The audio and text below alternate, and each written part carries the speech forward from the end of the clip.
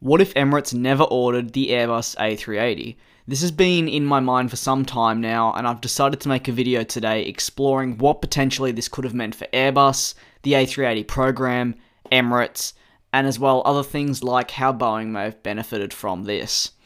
The A380 is the largest passenger plane in the skies today and is widely recognised from its 4 engines and the full double-decker figure, a feature that the 747 is shy of. The program has copped a lot of criticism not only from me but also a number of others. However, how much more would it have been criticised if Emirates never ordered the A380? To me, it'd be a considerable amount. This A380 resulted in multiple airports having to upgrade existing facilities, which cost billions all up. So if Emirates weren't operating this A380, I almost feel like the upgrade of specific airports may have never happened. When it comes to the program overall, it's important to analyse the orders. Emirates are the largest operators of the Airbus A380, with around 101 delivered so far. They have 162 firm orders for the aircraft as well, with just over half being delivered to the airline. As for the other airlines, that amount is far less, but for some still considerable when you're thinking of the actual size of the aircraft and what it can do. As for other airlines, there will be a screenshot to detail all customers and airlines who have actually collapsed and cancelled their orders. We'll begin with Air France, who have 10, ANA, or All Nippon Airways, who have 3 of the A380s on order, and are the only other carrier likely to be receiving the aircraft, bar Emirates. Asiana Airlines have 6, British Airways with 12, China Southern Airlines have 5, 10 for Etihad, 10 for Korean, 14 for Lufthansa, 6 for Malaysian Airlines, 12 for Qantas, who do have a further 8 on order, but those haven't actually been delivered to them, Qatar with 9, and Singapore with 21. However, it's worth mentioning, Singapore are receiving new A380s as we speak, and have removed their first A380, registration 9V-SKA, from their fleet altogether. I believe 9V-SKB, their second one, is also being removed. Virgin Atlantic are our final one, who had an order for 6 of the A380s, and they were scheduled to enter into service this year. However, that has never eventuated. So that's 222 A380s delivered. Let's remove straight away 101 from Emirates, and that's 121 A380s delivered so far. Would this impact the A380 program? For me, it'd be a yes, but I'd be keen to hear your opinions on this. As someone mentioned in a live stream of mine, Emirates seem to have a huge impact in aircraft manufacturers, and know that because of their previous large number of orders for specific aircraft, the likes of Airbus and Boeing are going to come to them if a particular program is in need of reviving. In this case, this actually happened with the Airbus A380. It was rumoured that Airbus would have to almost stop production of their flagship aircraft if a new order was not received in the coming months. And this is still on top of all of the existing orders from Emirates, which is quite a considerable amount as we mentioned. It's around the number of 161 now, but it was around 140 previously. Airbus travelled around the world on trade missions with still no success. Emirates, however, came to the rescue, sealing a deal for 36 more of them. Since then, they have firmed the order for half, and if they confirm the last 18, will keep the program alive well into the late 2020s, which is a huge benefit for Airbus and something they've been looking at for a very long time. If this order didn't happen though, what would have happened with Emirates? Despite having no A380s at their disposal, obviously another aircraft would have been needed. In terms of candidates, there isn't necessarily one that competes directly with the A380.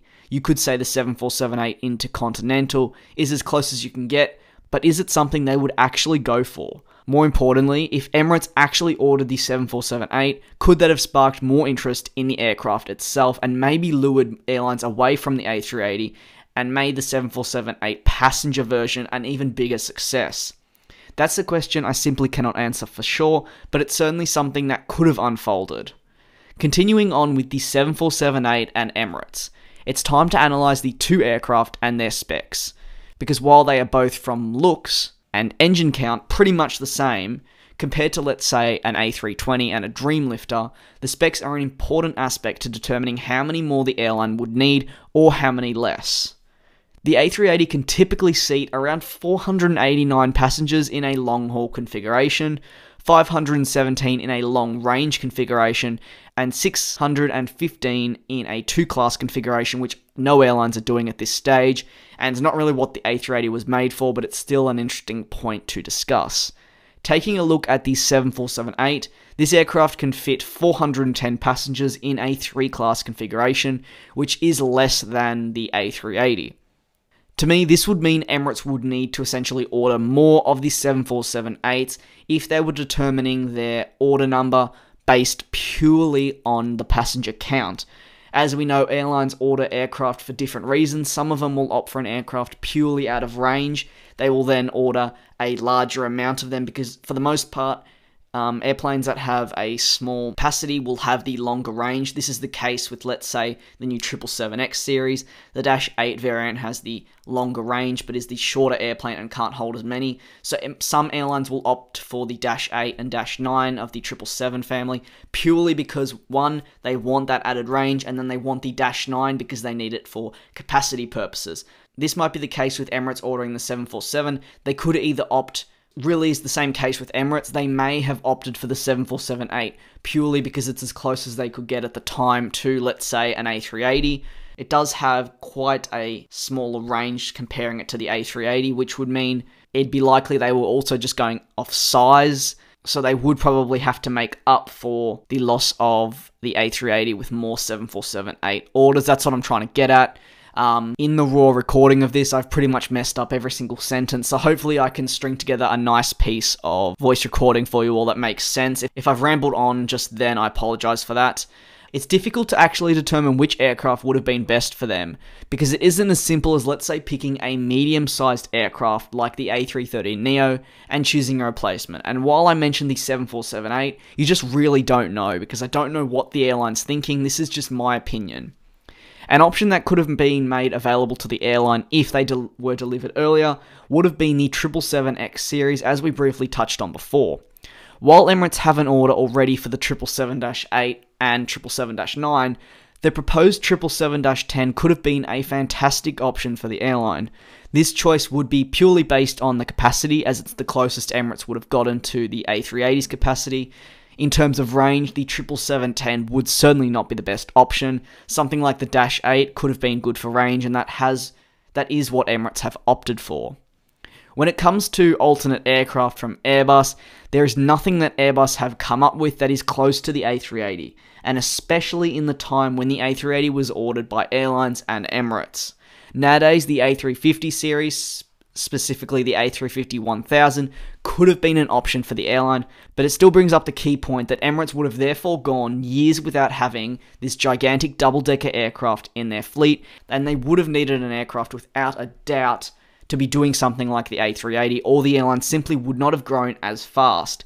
Now, I'm not saying the airline could not have survived without the A380 at all. I do believe they could have. It's just how fast the airline is growing. The A380 seems essential to their growth.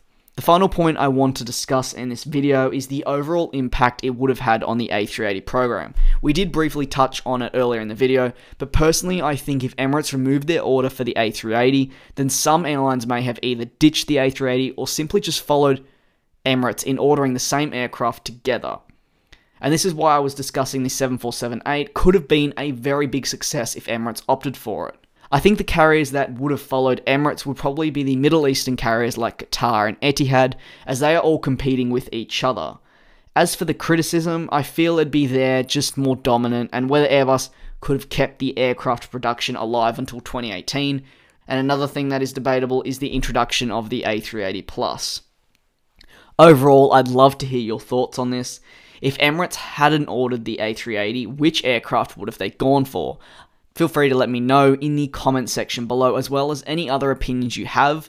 I truly appreciate all your support. If you want to see more of these videos, what if scenarios, and just discussing and analysing what could have happened, how the airline, aircraft, and so on, passengers would have benefited, the negatives, just let me know in the comment section below as well. Different airlines, different scenarios, I'm more than happy to write down and take into account. If you did enjoy this new sort of video, feel free to give it a like and subscribe to the channel if you're new. I also really appreciate it if you have made it this far in the video. Thank you very much, and I will see you all in my next one. Peace. Race all of these broken dreams in flight, and we'll fly.